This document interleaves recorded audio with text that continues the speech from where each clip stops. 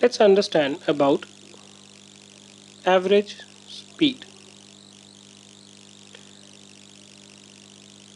In one of the previous videos you saw that speed is what? Speed is the distance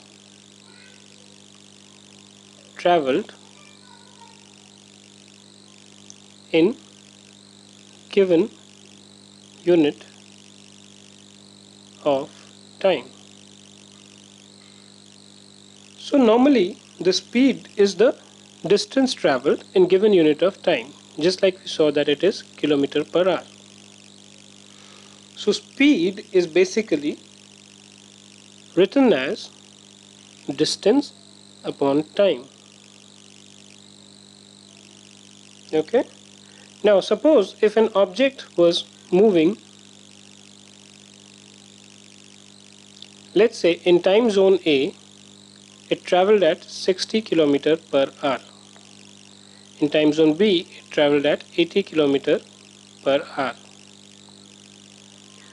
Now if someone were to tell you, can you find out what is the average speed at which the object is moving? The average speed basically is given by the total distance traveled upon total time to travel, and symbolically this is written as V is equal to S upon T, wherein S refers to the distance, T is obviously the time, V refers to the speed.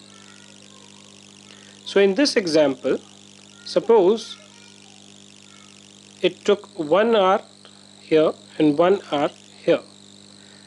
So 1 hour here at 60 km per hour would mean you've traveled 60 kilometers here. 80 km per hour, you would have traveled 80 km in 1 hour, which is the time.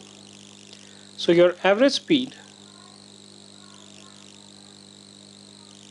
is equal to total distance traveled. What is the total distance? 60 plus 80 kilometer. And what's the time taken? 1 plus 1, 2 hours. Or 140 upon 2, if you cut it out it gives you 70 kilometers per hour. So this is the average speed of the person as he moved from these two areas.